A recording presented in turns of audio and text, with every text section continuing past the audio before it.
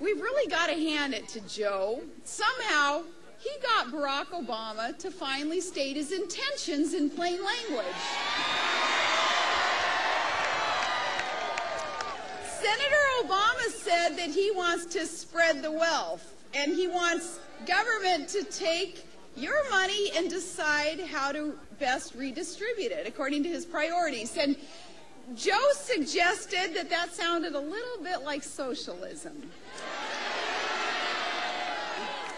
Whatever you call it, I call it bad medicine for an ailing economy, and it's what Barack Obama will do to those who want to create jobs, and we're willing to call Barack Obama on it.